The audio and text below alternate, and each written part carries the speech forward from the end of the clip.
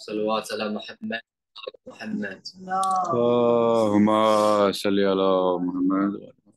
بسم الله الرحمن الرحيم. عن جابر بن عبد الله الأنصاري أنه قال عن فاطمة الزهراء عليه السلام بنت رسول الله صلى الله عليه وآله قال: سمعت فاطمة أنها قالت: دخل علي أبي رسول الله في بعض الأيام فقال: السلام عليك يا فاطمة. فقلت: عليك السلام. قال: إني أجد في بدني ضعفا. فقلت له: أعيذك بالله يا أبتاه من الضعف. فقال: يا فاطمة ائتيني بالكساء اليماني فغطيني به. فأتيته بالكساء اليماني فغطيته به وصرت أنزل إليه وإذا وجهه يتلألأ كأنه البدر في ليلة تمامه وكماله. اللهم صل على محمد وآل محمد. فما كانت إلا ساعة إذا بولدي الحسن قد أقبل وقال: السلام عليك يا أمه. فقلت: وعليك السلام يا قرة عيني وثمرة فؤادي. فقال: يا أمه إني أشم عندك رائحة طيبة كأنها رائحة جدي رسول الله. فقلت: نعم إن جدك تحت الكساء. فأقبل الحسن نحو الكساء وقال: السلام عليك يا جدة يا رسول الله، أتأذن لي أن أدخل معك تحت الكساء؟ فقال: وعليك السلام يا ولدي ويا صاحب حوضي، قد أذنت لك. فدخل معه تحت الكساء. فما كانت إلا ساعة إذا بولدي الحسين قد أقبل وقال: السلام عليك يا أمه. فقلت: وعليك السلام يا ولدي ويا قرة عيني وثمرة فؤادي. فقال لي: يا أمه إني أشم عندك رائحة طيبة كأنها رائحة جدي رسول الله صلى الله عليه وآله. فقلت: نعم إن جدك وأخاك تحت الكساء. فدنا الحسين نحو النساء فقال: السلام عليك يا جداه، السلام عليك يا من اختاره الله، أتأذنوني أن أكون معكم تحت الكساء؟ فقال: وعليك السلام يا ولي ويا شافع أمتي، قد أذنت لك. فدخل معه ما تحت الكساء. فأقبل عند ذلك أبو الحسن علي بن أبي طالب وقال: السلام عليك يا بنت رسول الله. فقلت: وعليك السلام يا أبا الحسن ويا أمير المؤمنين. فقال: يا فاطمة إني أشم عندك رائحة طيبة كأن رائحة أخي وابن أمي رسول الله. فقلت: نعم ها هو مع ولديك تحت الكساء. فأقبل علي نحو الكساء وقال: السلام عليك يا رسول الله، أتأذنوني أن أكون معكم تحت الكساء؟ قال له: وعليك السلام يا أخي ويا وسيء وخليفتي وصاحب لوائي، قد أذنت لك. فدخل علي تحت الكساء. اللهم صل على محمد وآل. أتيت نحو الكساء وقلت: السلام عليك يا أبتاه يا رسول الله، أتأذنوني أن أكون معكم تحت الكساء؟ فقال: وعليك السلام يا بنتي ويا بضعتي، قد أذنت لك. فدخلت تحت الكساء. فلما اكتملنا جميعا تحت الكساء أخذ أبي رسول الله بطرف الكساء وأومى بيده اليمنى إلى السماء وقال: اللهم إن هؤلاء أهل بيتي وخاصتي وحمتي، لحمهم لحمي ودمهم دمي، يؤلمني ما يؤلمهم ويحزنني ما يحزنهم. أنا حرب لمن حاربهم وسلم لمن سالمهم وعدو لمن آذاهم ومحب لمن أحبهم. إنهم مني وأنا منهم، واجعل سلواتك وبركاتك ورحمتك وغفرانك ورضوانك علي وعليهم، وأذهب عنهم الرجس وطهرهم تطهيرا.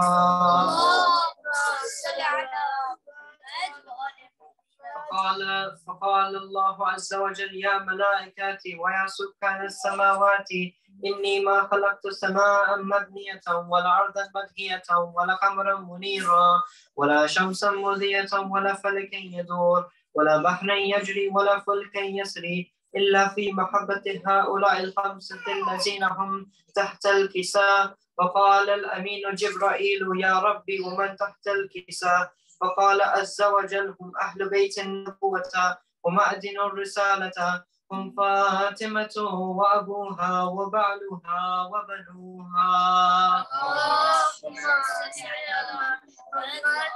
فقال جبرائيل يا ربي أتأذن لي أن أهبط إلى الأرض ليكون معهم سادسا؟ فقال الله نعم قد أذنت لك. فهبط الأمين جبرائيل وقال السلام عليك يا رسول الله. العلي الأعلى يقرئك السلام ويخصك بالتحية والإكرام ويقول لك وعزتي وجلالي إني ما خلقت سماء مبنية ولا أرضا مبنية ولا قمرا منيرا ولا شمسا مزية ولا فلك يدور ولا بحرا يجري ولا فلك يسري إلا لأجلكم ومحبتكم، وقد أذن لي أن أدخل معكم فهل تأذنوا لي يا رسول الله؟ فقال رسول الله وعليك السلام يا أمين وحي الله إنه نعم قد أذنت لك. فدخل جبرائيل معنا تحت الكساء. فقال لأبي إن الله قد أوحى إليكم يقول إنما يريد الله ليذهب عنكم الرجس أهل البيت ويطهركم تطهيرا. فقال علي لأبي يا رسول الله أخبرني ما لجلوسنا هذا تحت الكساء من الفضل عند الله. فقال النبي والذي بعثني بالحق نبيا واصطفاني بالرسالة نجيا ما ذكر خبرنا هذا في محفل من محافل أهل الأرض وفيه جمع من شيعتنا ومحبينا إلا ونزلت عليهم الرحمة وحفت بهم الملائكة واستغفرت لهم إلى أن يتفرقوا. فقال علي إذا والله فزنا وفاز شيعتنا ورب الكعبة. فقال النبي الثاني يا علي والذي بعثني بالحق نبيا واصطفاني بالرسالة نجيا ما ذكر خبرنا هذا في محفل من محافل أهل الأرض وفيه جمع من شيعتنا ومحبينا وفيه مهموم إلا وفرج الله همه ولا مغموم إلا وكشف الله غمه ولا طالب حاجة إلا وقضى الله حاجته. فقال علي إذا والله فزنا وسئدنا وكذلك شيعتنا فازوا وسعدوا في الدنيا والآخرة ورب الكعبة. Please recite aloud salawat.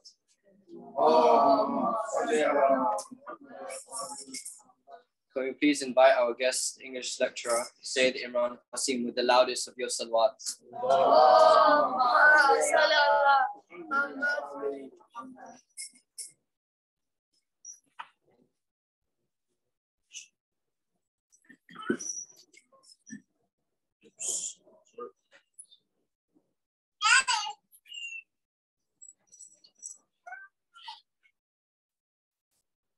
أعوذ بالله من الشيطان الرجيم بسم الله الرحمن الرحيم الحمد لله رب العالمين الحمد لله الذي هدانا لهذا وما كنا لنهتدي لولا أن هدانا الله الصلاة والسلام والتحية والإكرام على رسول المسدد والمصطفى الأمجد والمحمود الأحمد سيدنا ومولانا ومولى الكونين وجد الحسن والحسين علي أبي القاسم محمد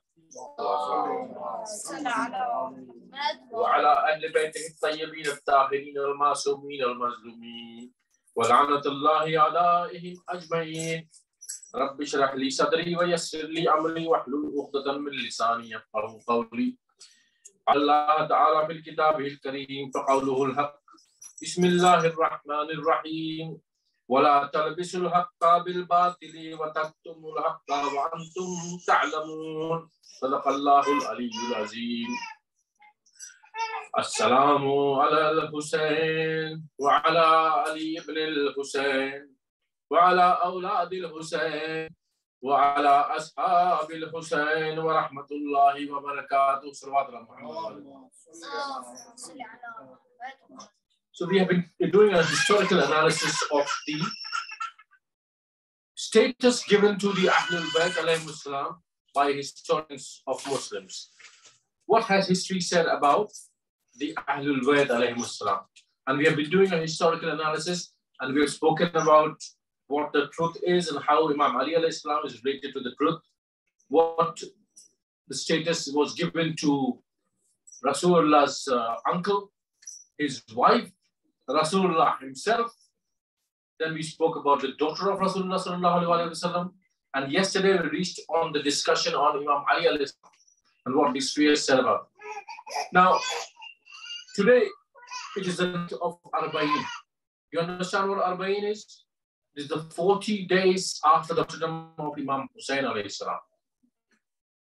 Now, my topic is not finished yet. I have not finished about Imam Ali ibn Abi Talib alayhi salam. So I will speak a little bit about it half of the time, and the rest I will speak about Arbaeen. What is Arbaeen? What is the significance of Arbaeen, and how we are meant to understand this day on this evening, and tomorrow is the day. So we reached the discussion of Imam Ali alayhi salam, and we were talking about, more than 1400 years ago, Ali ibn Abi Talib alayhi salam faced stiff opposition from Muslims, very stiff opposition from Muslims. Even after his death, which is now 1403.5 years ago now, he faced a lot of opposition. After his death, his character was maligned. There was an organized method of character assassination of Imam Ali ibn Abi Talib alayhi salam. And it continued and it continued. Now, the opposition is not as vociferous and it's not as blatant as it was in the days gone by. But there are still pockets in the world where Imam Ali alayhi salam is opposed, and there are groups of people who do not rate Imam Ali alayhi salam or give status that he deserves. In fact, history has never given him the status that he deserves. So what happened there is, because history was so one-sided, so skewed, I will ask a question now here again, and for you all to think about this point. Was it correct to malign Ali alayhi salam all those years now? If it was correct, then why is he in the list of Khulafa Rashidin? Did the later scholars make a mistake by including him in the Khulafa Rashidin? Khulafa Rashidin means the rightly guided caliphs of Islam. And he is among the list of Khulafa who were rightly guided. So how come the later scholars, and even now, they say Ali ibn Abi Talib is a Khalifa of the Muslimin, the Khalifa Rashid of Muslimin. He's the fourth caliph, as they say. So that is one thing. So how come these people are including him in the Khalifa Rashidin? And if they are correct, then what about the scholars in those days gone by, which were maligning Ali alayhi salam, abusing Ali alayhi salam from the pulpits of the masjid? What about those people? If they are wrong, then we have to question each and every scholar. Each and every scholar has to be questioned about his belief, his faith, his narrations, his works, his books, and all, and everything becomes questionable about those scholars who were writing these things about Ali alayhi salam and speaking these things about Ali alayhi salam. Everything comes into question, and we have the right to ask this question of history, that we need to come to the point where it is proven without doubt that the Muslim Ummah was not deceived by these scholars. If he was deceived, then we need to take them to task and punish them as history should punish them. Salawatullah Muhammad wa ali Muhammad. See, Ali is not just a name which is given meaning by the combination of three letters A-L-I, right? Ali means knowledge. Ali means wisdom. Ali means bravery. Ali means the protector of Islam. Ali means the supporter of Rasulullah sallallahu alaihi wasallam. Ali means the defeating of falsehood, and Ali means the raising up of the truth. This is what Ali stands for. It is not just a simple thing that you can malign somebody, and still now he has that greatness amongst Muslims and amongst non-Muslims as well. So there is something about this person there that has not been able to be shut down. There is something very, very important, as I mentioned a few things yesterday, but how Imam Ali alayhi salam has risen above all the malignance that has happened to him and his name after so many years, and still we have so much respect for the Imam alayhi salam. Not just amongst the Shias who call themselves the followers of Ali, also amongst the Sunnis who call Imam Ali alayhi salam as the fourth caliph, and the Sufis who call him the fountainhead of all the silsila, all the chains of Sufis. Salawatullah Muhammad wa Ali Muhammad. See, Islam is a very, very honorable, upright religion. It's a complete religion. It came to a people who were meant to be, the Muslims were meant to be honorable and upright. They were sent a great prophet and a comprehensive book of guidance so that they could be on the straight path.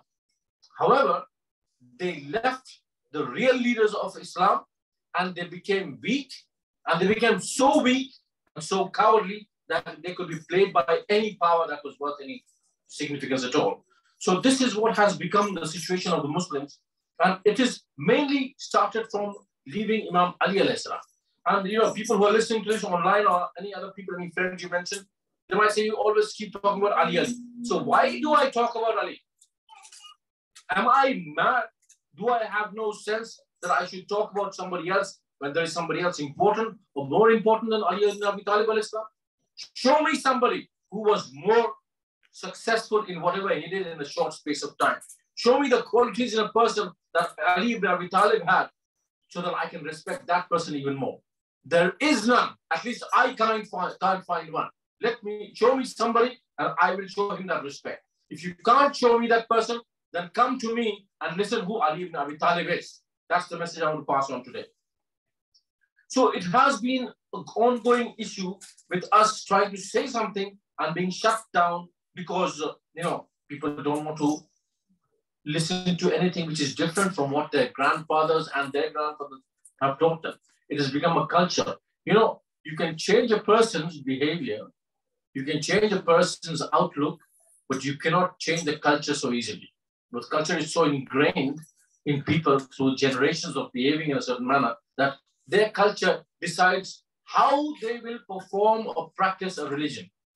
The culture decides. And sometimes, and in fact, many times, there's a danger that the religion itself, becomes more cultural than actually what religion is meant to be.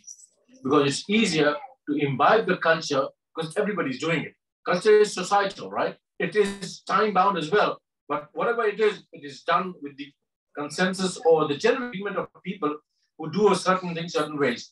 People here who are sitting here, they ask me questions. Why do we do this that way? What is that thing? And I've mentioned answers to some of the young people who ask me questions here about certain things. And I've mentioned the word culture over there as well.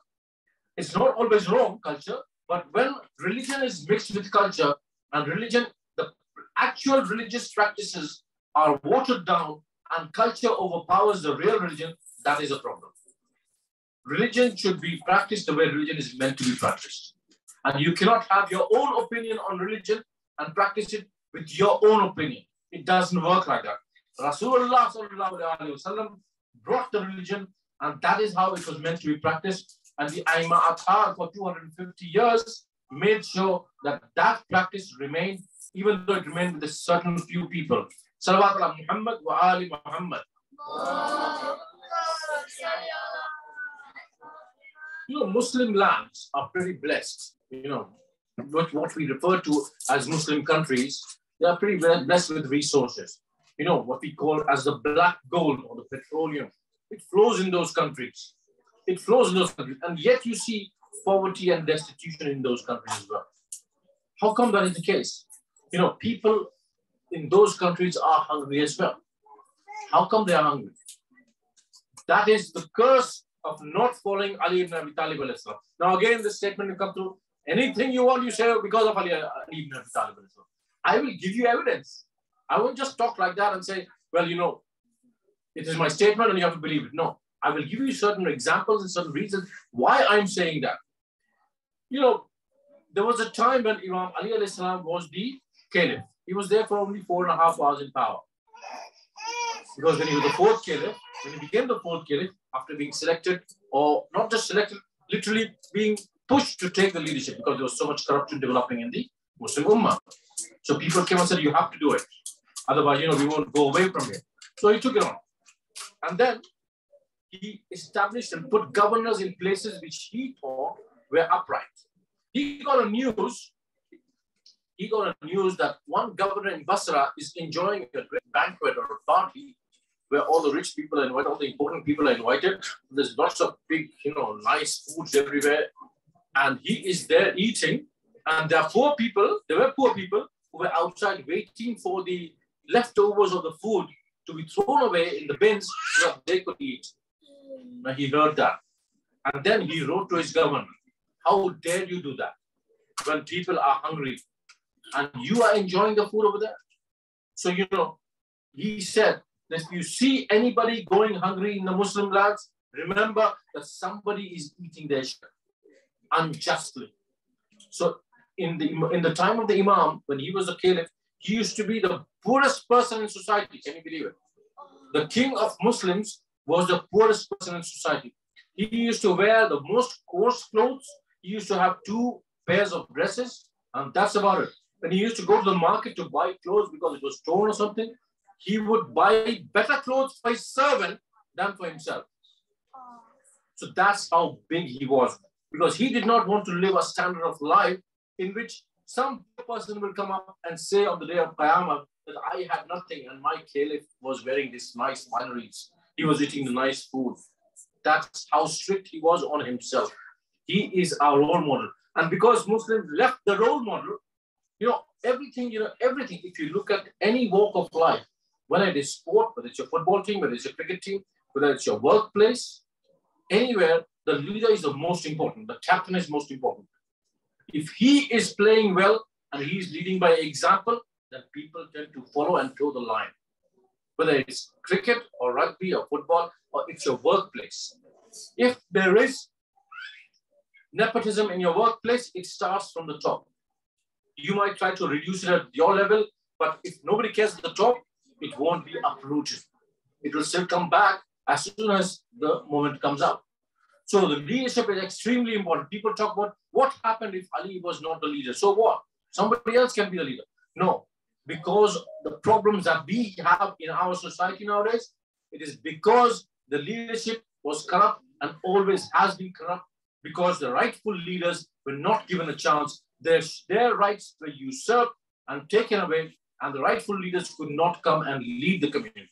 If the rightful leaders had led the community for, let's say, Imam had the chance to rule the entire Muslim lands for 250 years, can you imagine the people under them, how strong they would be? How upright they would be? How much strength they would have of character. You couldn't buy them up for money, because the Imam is so strong in their character and their belief system. They have tawakkul of Allah, that Allah will be with them. If not in this world, they don't get the riches, they will get the best out in Akhirah. Because there has to be the belief which manifests very clearly amongst Muslims that the real life and the long life is existing after this world. This world is only 50, 60, 80, 100 years. But what about the life which goes under the grave when we go into the grave? It lasts for at least 100,000 years, if not more. 100,000. Can you imagine that number? If not more. Can you imagine the people who died at the time after Adam alayhi salam? They're still in their grave. They're still living their life. So this is a long life ahead of us there. And then we have the eternal life after the day of Qiyamah. Either we be in Jahannam or Jannah. Inshallah, we all be in Jannah if we follow the right examples of our Imam. Salawat ala Muhammad wa ala Muhammad.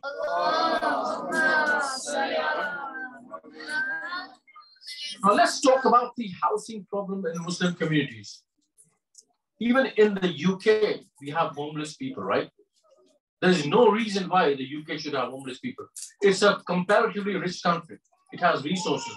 And there's mismanagement or all that stuff that is there. But in Muslim lands, as I mentioned, they are very rich Muslim lands. And it is said that the Muslim Ummah is like one body. If something goes wrong in one part of the body, the whole body goes sick. You should feel the pain. Muslims should feel the pain of others. For example, if your tummy is upset, it's not just your tummy that feels bad. Of course, the tummy feels bad. Then you have fever and headache and you're feeling weak and all that stuff, everything up. don't feel like eating food, all that thing happens. So the entire body is now feeling down. That is how the Muslims should feel for each other. And that is not happening.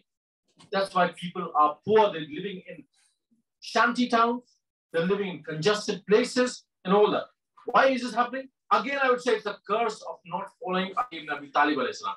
And again, people will accuse me, you just need an excuse to put Ali ibn Abi Talib everywhere.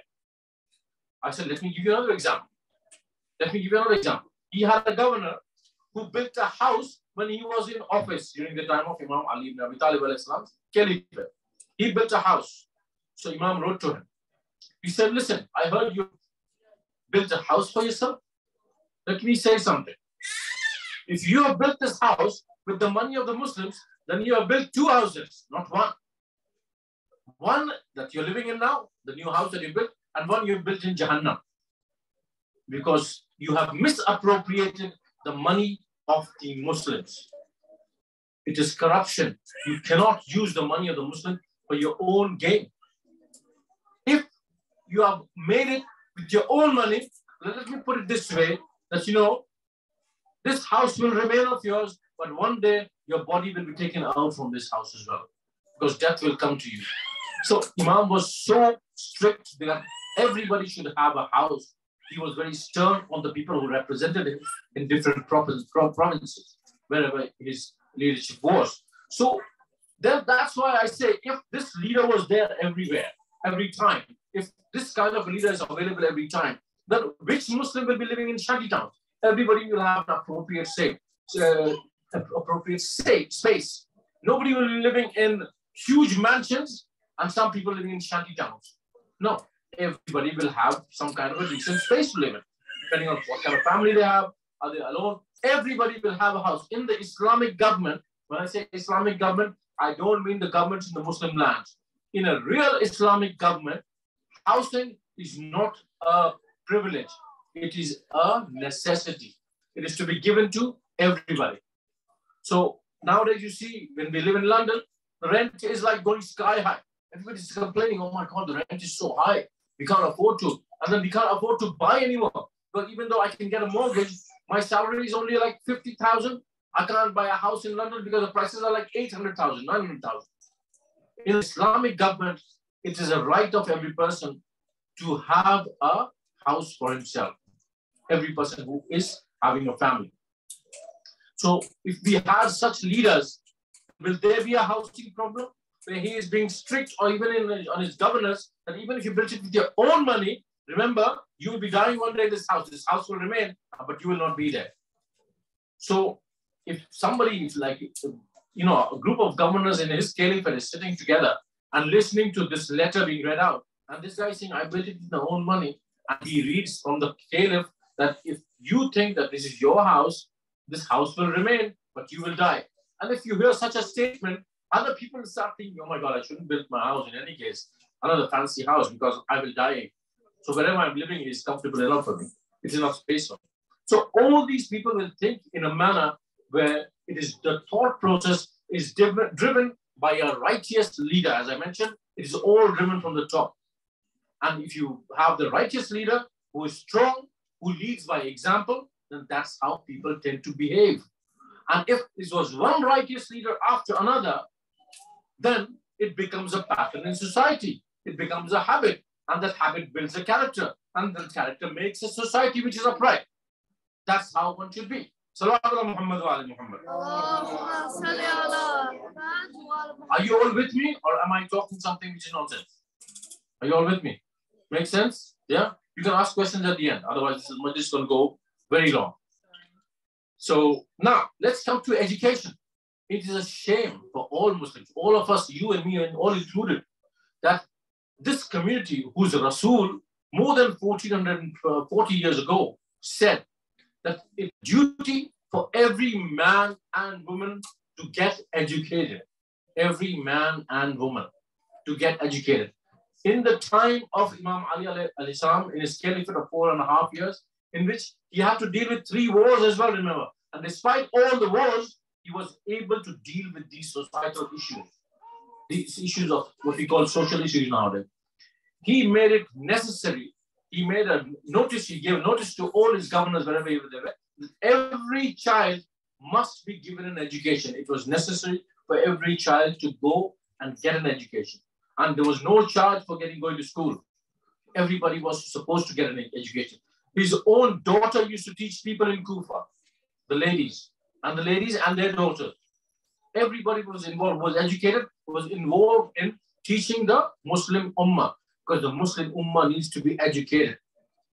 However, after Imam Ali alayhi salam, this thing was not given much importance. And you can see the consequences now. I'll come to that. But what has happened is the rulers of Islam and their cronies who are scholars, they work together.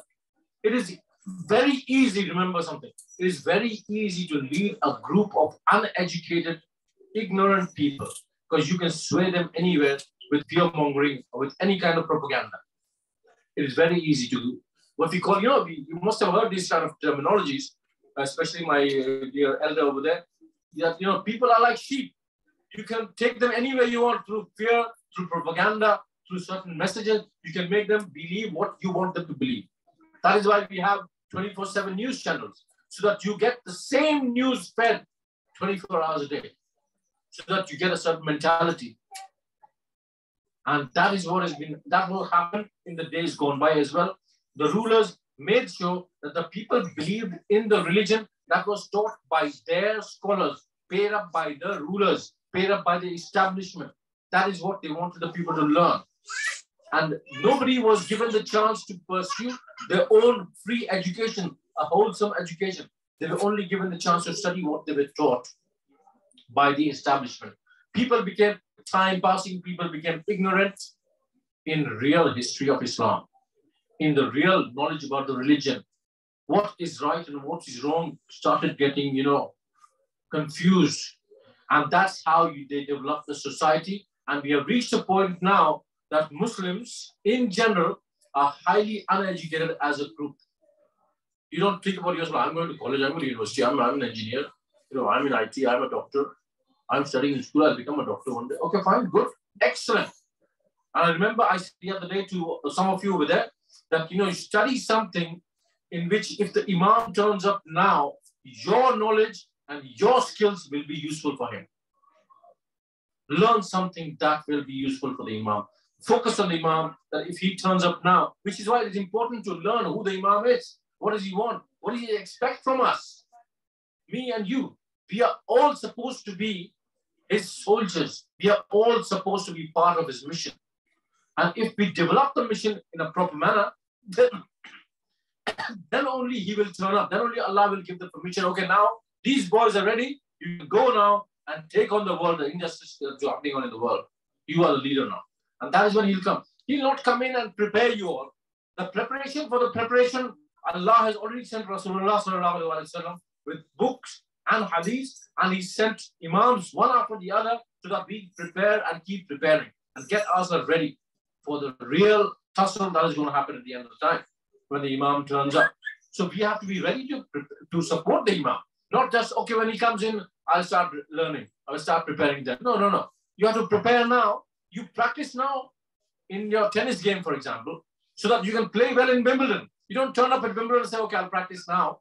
And then what are you going to play then? The others have practiced for 20 months or 1 year or whatever the case might be. And they've been working out in the gyms, and they've been having the right nutrition and waking up early, sleeping not too late, not playing too many video games, playing enough to entertain yourself, refreshing, and then focusing on the main goal. Our main goal is to focus on the Imam of our time, who is the representative of Allah subhanahu wa ta'ala. And all this is leading to that point. When I'm talking about Imam Ali alayhi salam, he is the leader who has given us the examples. And that is why we learn from examples. Our leader has given us the example on how to live. Education is extremely important. I say Ali all the time because Ali taught us human beings how to become human.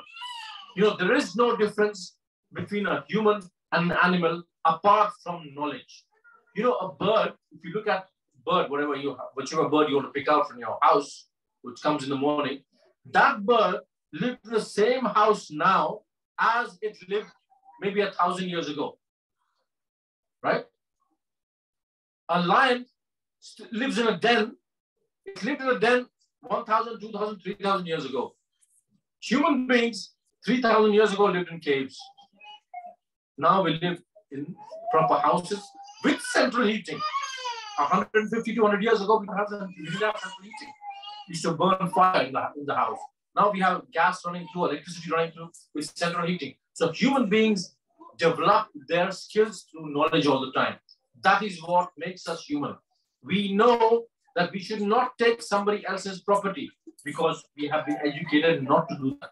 Animals don't do that. If an animal is hungry, it doesn't realize that it's Moulana sitting here with a young man sitting there. I want to eat this guy, I'm going to eat it. That's it. He's got no education. That's the way he's meant to live. If he has a desire, he's meant to fulfill the desire. That's the animal. But a human being has to control his desires. Has to control his desires. And Imam Ali alayhi salam showed it by example. He was the king. That time the kings were referred to as caliphs. He was the king of the entire Muslim community. But yet he chose to live a very, very simple, hard life. He could have had any wealth he wanted, just like the others did in the past and in the future. You know, Muslim societies, Muslim rulers have had fantastic palaces and fantastic forts.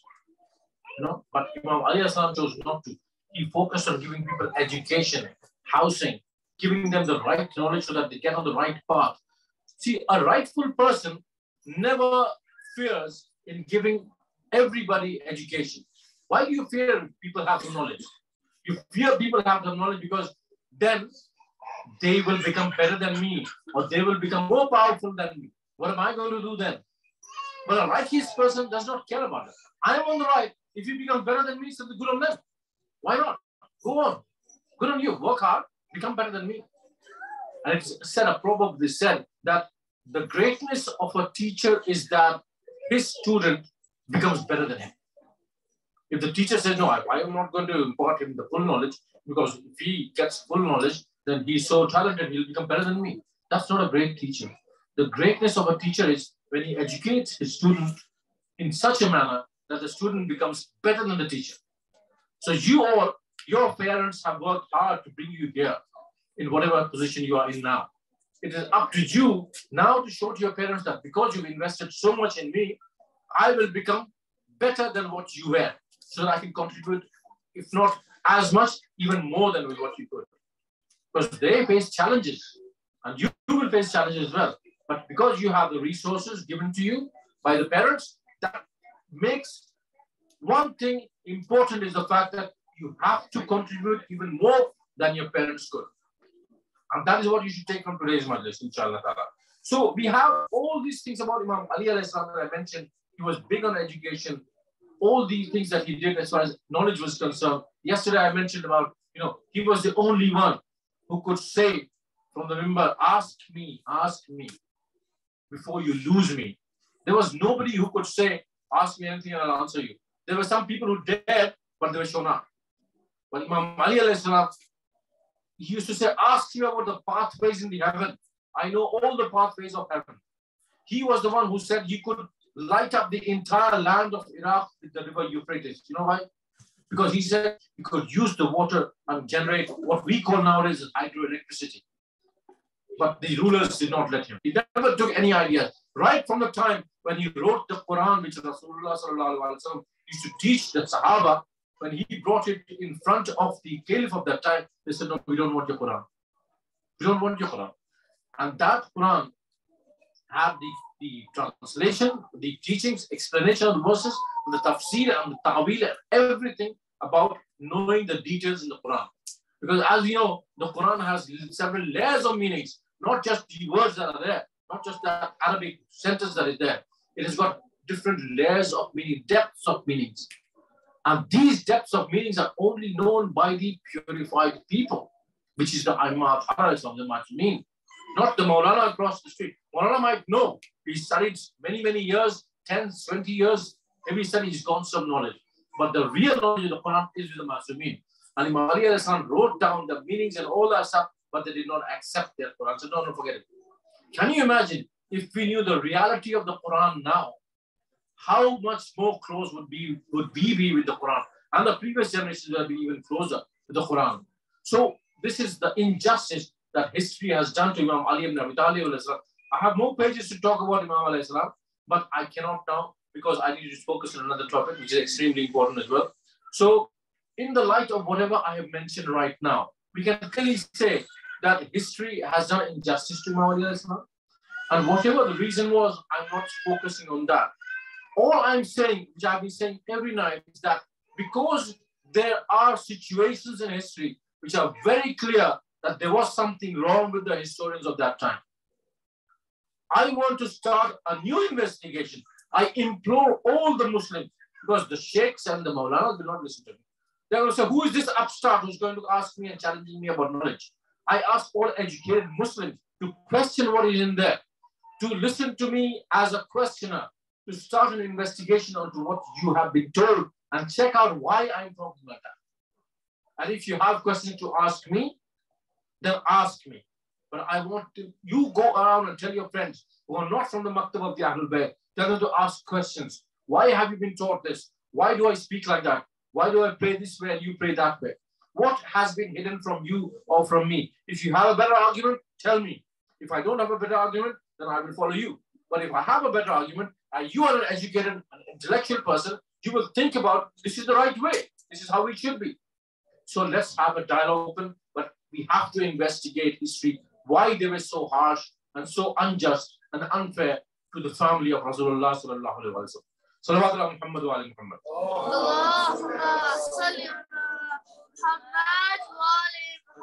What I'm going to talk about now, let me see what time it is now. What I'm going to talk about now is the fact about this day that we have, this evening that we are sitting in. It is the 20th of Safar. Safar is a month of the Islamic calendar. Not the English Safar where you suffer pain and fever and suffer hunger. No, not that Safar. Safar is a month, the second month of the Islamic calendar. 20th of Safar marks 40 days since Imam Hussaini Islam was martyred in Karbala. And it is an extremely important day for us. And you say, why, 40 days ago he was killed. We commemorated Ashura. We did so many majalis. And we are coming to your majalis. What is important about this day? Let's talk about it. What is important about this? There are 2 or 3 aspects which I want to talk about Arbaeen. So this is going to be a lesson, an education for you, what we are talking about. So I would request your attention like you have been giving to me every day. Okay? And I want you to ask me questions on whatever I've said. So if you don't ask me questions, I'll be upset with you after the majlis. Remember that. Okay? The regulars know that we have a good question and answer session here, 15, 20 minutes and all that. So inshallah, you will ask me questions again. What is Arbaeen? Arbaeen is the word for 40. 40 in English is Arbaeen. 40 days in Arabic is known as Arbaeen. We are commemorating the 40 days after the martyrdom of Imam Hussain alayhi salam. Now, in Islam, the number 40 holds significance. It holds significance. Why? The Quran says that as well. It says that Allah subhanahu wa ta'ala says that we sent Musa to the Mount of Tur, Mount of Sinai. Sinai Mountain is still in Egypt. I've gone on top of that when Musa alayhi salam was sitting there for 40 nights. Allah subhanahu wa ta'ala asked him to come there for 30 nights initially. And then he increased it by 10. So he wanted 40 nights so that he could give him the tablet, the Torah. So it was there in the Quran, 40 nights. It is said that a baby remains in the mother's womb for 40 weeks. You say 9 months, baby's womb, it's 40 weeks. It could be a little early, a little late, doesn't matter. But the full gestation period of a human baby is 40 weeks. It is said that the human being at the age of 40 reaches the top of his abilities, whether it's physical, intellectual, whatever. And after 40, the decline of the human being starts to begin. What does that mean? What impact does that have on us? So you all who are now 15, 20, 25, 30, very happy. You have lots of time, mashallah. I don't have that time. That's my gone.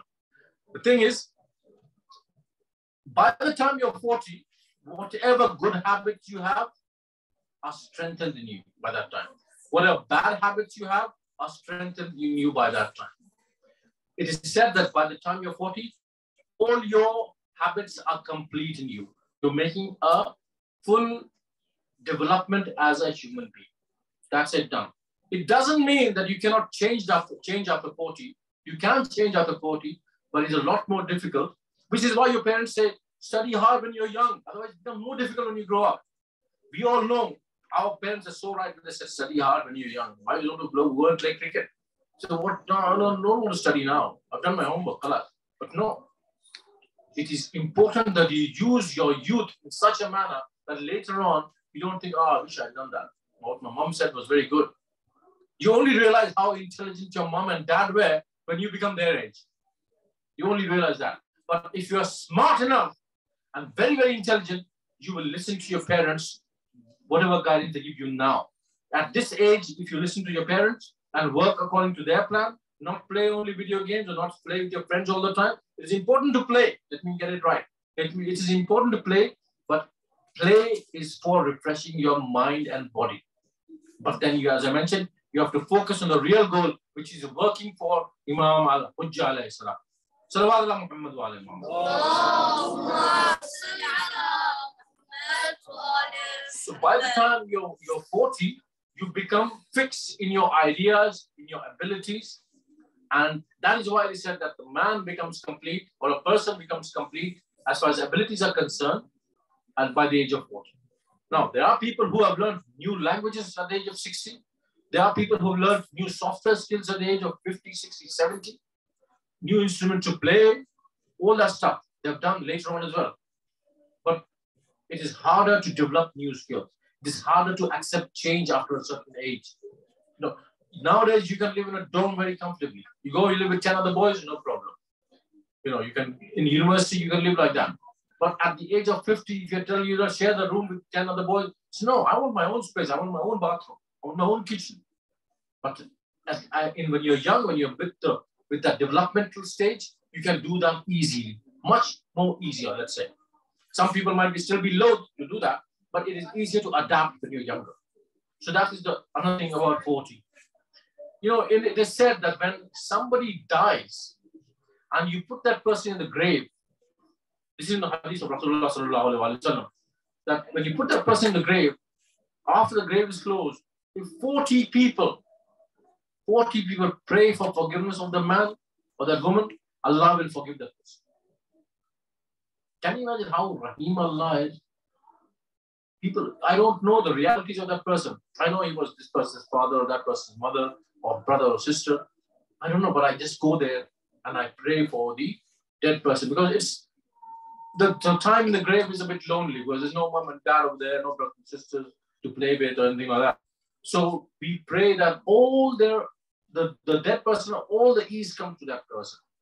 And we seek forgiveness from Allah subhanahu wa ta'ala for that person. 40 is the number given. If 40 people do that, Allah will forgive that person. Which is why it is important to go into these burials, into these janazas, so that if you do nothing, you can just pray for that person. Right? So all these things I'm trying to say, the significance of the number 40. Similarly, for 40, after 40 days of martyrdom, it is said, and it is a very complex topic and a long topic. I'm sure there will be lots of questions on this, but we'll have to have another ashra for that. It is said that the soul of the human being is attached to the physical presence of the dead person for up to 40 days, and then it starts detaching itself totally from the body that has passed now. So all these things make the number 40 quite significant. And there are many other issues. These are the top 5 or 6 I've mentioned right now because it came to my mind. Many things about the number 40. So 40 has a significance in the Islamic ideology, in the Sharia, in whatever we believe in.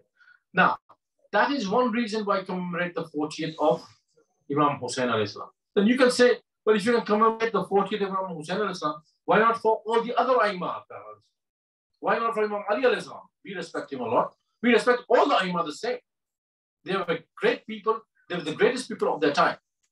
What about Imam Hassan Islam? Why don't we do the Arbaeen of Imam Hassan Islam, Imam Ali Islam? Why only Imam Hussain Islam? I tell you something, this is very, very close to what our aqidah, our belief system is, our roots of our faith. It's the fact that Imam Hussain alayhi salam's death is closely linked to the destiny of all mu'mineen.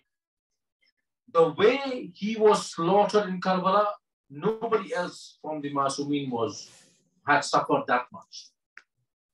The way he was done, with so-called Muslims dealing with him in such a harsh way, not just him, his family members, his children, his friends, they all dealt with him in such a harsh way. And all the people in opposition, all the people who said, La ilaha illallah Muhammad Rasulullah. And there were Hafiz of Quran there, and there were Hajis there, and there were people who were performing namaz on time every day. These people did what they did to Imam Hussain and his family and his friends. The way Imam Hussain suffered, nobody suffered. And Allah subhanahu wa ta'ala has made this plan that this person, this close creation of mine, my very, very lovable creation, is not going to be forgotten. And anybody who comes to Imam Hussain will be close to salvation. And if our salvation is linked to Imam Hussain, it's important we remember him in every moment as we can. It is said, it's not said about anybody. When you drink water, remember Hussain. Why? Because Imam was killed thirsty. He was killed thirsty 3 days. There was no water. If one day in Iftar, in the month of Ramadan, there is no cool drink for you and no food prepared by your mom, you will start getting jittery. And you start getting, where's the food? I'm hungry now. It's Iftar time. What for that? 3 days, no water. And for little children aged like you were sitting in the front row here, they did not have water. Can you feel how they must have felt? You cannot, because you've drunk the water. Try not drinking water the whole day tomorrow, just one day. Tell me how you feel in the evening when I come in. Just try drinking no water, no food. And then you will feel close to the pain of those children, of those people. And they have to fight the battle. And Imam Hussain alayhi salam had to bring up dead bodies in that state. And dead bodies of who? His own flesh and blood. So our destiny, our salvation is very closely linked to Imam Hussain alayhi salam. This is Allah's plan, that it is going to happen. If you want to get salvation, there is hadith from Imam Sadiq alayhi salam that Hussain is Safinatul Najat and Misbahul Huda. What does that mean? He's the boat, a ship of salvation, and the light. Misbahul Huda, light of guidance. Safinatul Najat means the boat which will lead to salvation, and the light which will lead to guidance. But people asked him, aren't you all the same? You all the boat of salvation, you all the light of guidance? And Imam Sadiq alayhi salam replied, yes, we all are. But Hussein's ship is very big. It has space for everybody. And Hussein's light is very sharp. Anybody who gets on Hussein's boat, Hussein's ship, will be led to salvation. That's another thing that is important. You see why we commemorate Imam Hussain alayhi salam? How tragic his death was by some people who claim to be the Ummah of Rasulullah, who claim to be Muslim. So this is another thing why we do the commemoration of Imam Hussain alayhi salam's Arbaeen. Not all the Aimma or not all of us. We might do, we are not stopped from doing it, but there's a big emphasis on the Arbaeen of Imam Hussain alayhi salam. One more thing I'll tell you about the importance of the Arbaeen of Imam Hussain alayhi salam is a hadith by Imam Hassan al-Askari alayhi salam. You know, Imam Hassan al-Askari is the father of our current Imam, right? He's the 11th Imam, Imam Hassan al-Askari alayhi salam. He's the father of our current Imam. He said, and remember, every Imam's saying is like proof for us to follow. And he said, there are 5 signs of a moment. Moment is a person who has Iman, full Iman. 5 signs of a moment. What are they? 1, a person who prays 51 rakat every day, in which there are 17 rakats which are mandatory, wajib. All-inclusive 51 rakats. The second, somebody who prostrates on earth in sajda, prostrates on the earth, on the mud. Second, that's a sign of a moment. Third, one who wears a ring on the right hand. That's the third sign of a moment. Fourth, the one who does the ziyarat of Arbaeen.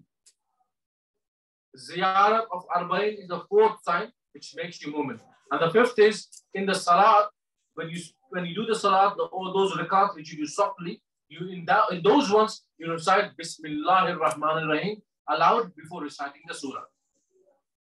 Just the Bismillah part. All these 5 things are signs of a moment. If we want to be mu'min, what happens if you're a mu'min? A mu'min, it'll be easy for them to reach salvation, to be successful in the afterlife. When you don't have your mom and dad to help you, no brothers and sisters to support you, then these things which we live now make it easier for us. And when Imam Hussaini Islamic says Ziyarat of Arbaeen is important, which is tonight and tomorrow, till Maghrib time is the day of Arbaeen. Reciting the Ziyarat of Arbaeen of Imam Hussaini Islam is incumbent on all of us who can. It is supposed to be done in the morning after the sun rises. Not during Fajr time, but after Fajr is finished, the sun comes out until it reaches the top. So you can really recite it anytime, but it's preferred to recite as early as possible in the morning, but before Zuhr. Most people do that. So if you cannot recite in Arabic, recite it in whichever language you can, but do it. And tomorrow it's easy for all of you because it's a Saturday. You don't have to go to school, not to uni, not to work. Most people don't have to work tomorrow. So it is incumbent on all of us to take this opportunity to recite the Ziyarat al-Arbaeen of Imam Hussaini. So you see why we commemorate, because Imam Hussaini Islamic said that it is so important to recite the Ziyarat al-Arbaeen of Ziyarat al-Arbaeen of Imam Hussaini. He didn't say go on Ziyarat, because not everybody can go on Ziyarat. Some people might not have the resources. Some people might not be well enough or healthy enough or have the resources to travel. There might be issues, many issues, that makes a person not being able to go and visit the shrine of Imam Hussaini. But everybody who needs to read, who knows how to read and write, can recite the Ziyarat of Imam Hussaini. And you all have smartphones, there are apps on there, and there are books in everybody's houses. You can go and recite it in any language you can in the morning, inshallah, with the intention of getting closeness to the Imam. Remember, if you seek intention of getting close to Imam Hussaini, then if the Imam likes it, he will bring himself close to you. And then what will happen is you will have a better understanding of the Imam and you'll be close to Allah subhanahu wa ta'ala. All these things help us to get into a better situation for our afterlife, also for success in this world, inshallah. It is said that the people, all the relatives of Imam Hussaini who were captured, all the ladies, all the Ahlul Bayt who were captured, they returned to Karbala on the 40th day of the martyrdom of Imam Hussaini. Bibi Zainab, Imam Sajjad al-Islam, Imam Kulsum, all these people were captured, his wives over there. All of them, they were captured. They returned to Karbala on the 40th day after the martyrdom of Imam Hussaini, on the 20th of Safar. It is said that the first Zair, the first visitor of Imam Hussaini's tomb was on this day. It was Jabir ibn Abdullah al-Ansari, who was a very old man who could not even see, and he went with his friend Atiyah from Medina. When he heard the news that Hussain has been killed, he was in tears, he was shaken up, and then he took his friend to say, guide me to that place. And he went there, and when he reached the place in Karbala, he first had ghusl in the river, he changed his clothes, and then he went to visit Imam Hussain al-Islam. And he went there, and he kept saying, Assalamu alaikum ya Hussain. There was no reply. And he kept saying salam to Imam Hussain al-Islam. And when there was no reply after the third time, he said, how are you going to reply to your friend Hussain when your veins have been cut off from your neck? How can you reply? I understand you can't reply, but your friend is here. Your friend is here to visit you. And I'm so saddened by what has taken place. And he was wailing on the tomb, and he was, giving his greetings and all his love pouring out to wherever he thought the tomb of Imam Hussain al-Islam was. That his friend said, there is a caravan which is coming from this side, from the direction of Sham. And Jabir said, this must be Imam Zainul Abidin. This must be Ali ibn Hussain who's coming back. And then Atiyah asked Jabir, tell me, what does he look like? What does he look like? So that I can recognize if it's him or not, because you can't see. And Jabir said, he's a young man. He has nur on his face. So when you see him, you will recognize him. He's a special kind of a person. So as the caravan came closer, Atiyah saw the caravan and he came back to Jabir and said, there is no young man there. There is an old person whose shoulders are slouched and he looks very weak. There is no young person there. And Jabir could not understand that. Anyway, when Imam Zainul Abidin saw Jabir, he recognized Jabir ibn Abdullah Ansari, and he came down from the camel, from the horse, and he went to Jabir. Said, yeah, Jabir, we were damaged and destroyed in his land. My father was killed. My brother was killed. My little baby brother was killed. My uncles were killed. All my father's friends were killed. My aunties, my sisters, they were taken captive. They were treated like prisoners. Their chadars were taken away. Their hijab was taken away. We have suffered a lot of humiliation. And they cried together and they cried together. And they fell down on the grounds of Karbala. After some time of giving consolation to each other, Imam said to Jabir, oh Jabir, can you go away from my father's burial place, please? Because my sisters, my aunties want to come. But he didn't have any sister left. But my aunties want to give their respects to my father. And Jabir said, Ya Ali ibn al-Hussain, I cannot see, let them come. And Imam Ali ibn Hussain said, oh Jabir, my aunties, my mother, they're going to come and cry over here. I don't want you to hear their voices when they're waiting. So much care he had for the respect, for the hijab of the lady of the household. Jabir went away and the ladies paid their respects at the tomb of Imam Hussain alayhi salam. And they were complaining of what they suffered. And Zainab alayhi salam was saying, oh my dear brother, I left you here and I left your daughter in Damascus, in the cell, in the dungeons of Damascus. I have nothing for you here now. Remember, Bibi Zainab's sons were killed in Karbala as well. She never ever cried for them because she wanted to cry for her brother. She wanted to cry for Ali Akbar.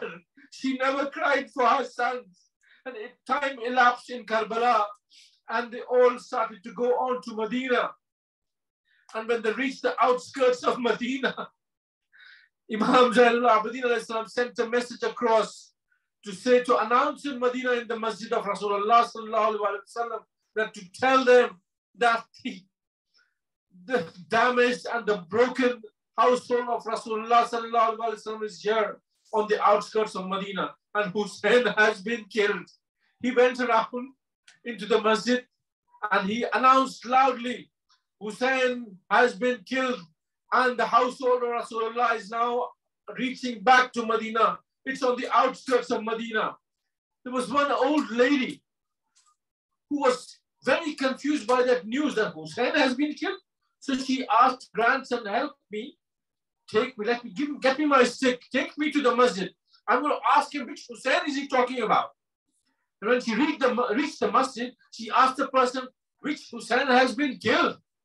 And he said, Hussein, son of Ali, the heart of Fatima Zahra, he has been killed. And the old lady could not believe it. He said, how can Hussein be killed?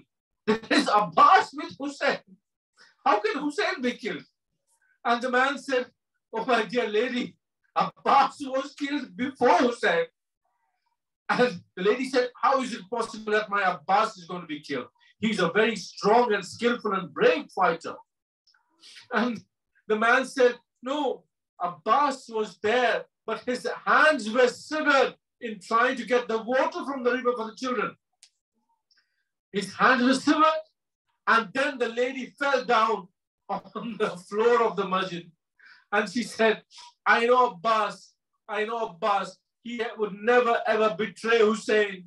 He must have tried his best, but I am crying now because when somebody's hands are severed and they fall from a high place, how do they support themselves when they're falling down? Because everybody who falls from a high place, They used the hands as a support. But how did my Abbas come down from his horse when his hands were severed? And she cried for the situation in which Abbas fell down and cried and lamented for Hussein. And Zainab went to Rasulullah's grave and she complained to Rasulullah, "Ya Rasulullah, your ummah did a lot of injustice to us. You know, I was beaten by chains. Hussein was killed, your grandson was killed. And if there was no non-mahram here, I would remove my chadar and I would show you my hands. They're all blue because I was tied by ropes." And she went on to the grave of her mother and she paid condolences to her mother. She went to each and every house of the ladies who were there in Karbala and gave condolences there till the time her husband, Abdullah ibn Jafar, said to Imam Zainul Abidin, "My dear nephew, go and ask your auntie to come back home at least."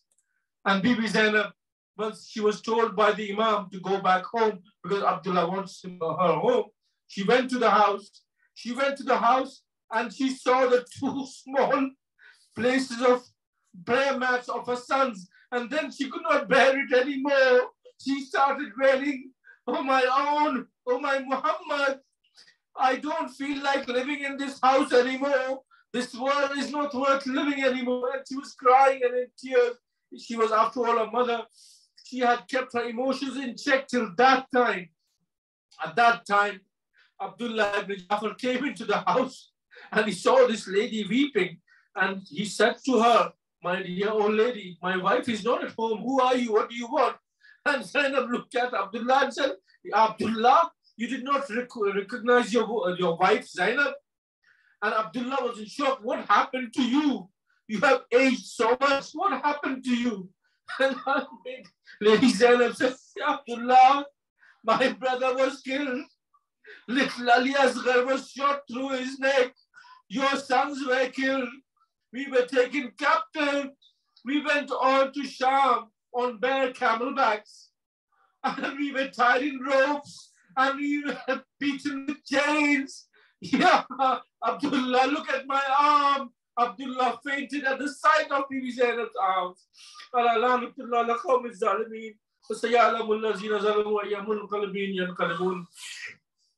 May Allah accept this little ibadah from us and give us the marifah of the Ahlul Bayt in a much better way than we already have.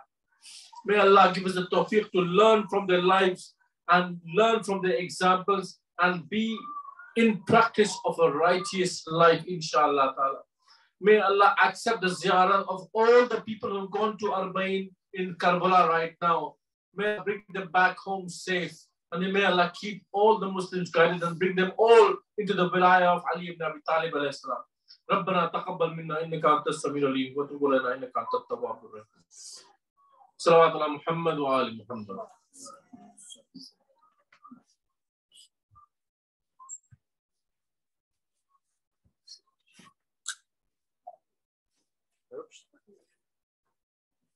Ziyarat, please wait for Ziyarat.